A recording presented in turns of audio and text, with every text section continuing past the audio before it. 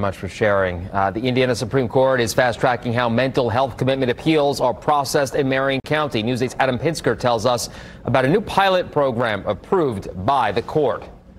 Indiana state law allows someone who is alleged to be mentally ill to be committed up to 90 days, but the appeals process usually takes longer than 90 days.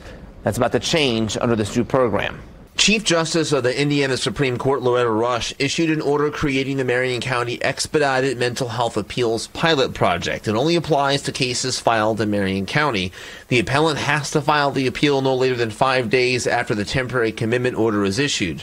In her ruling, Chief Justice Rush says voice-to-text transcription technology allows attorneys from both parties to quickly access transcripts from temporary commitment hearings.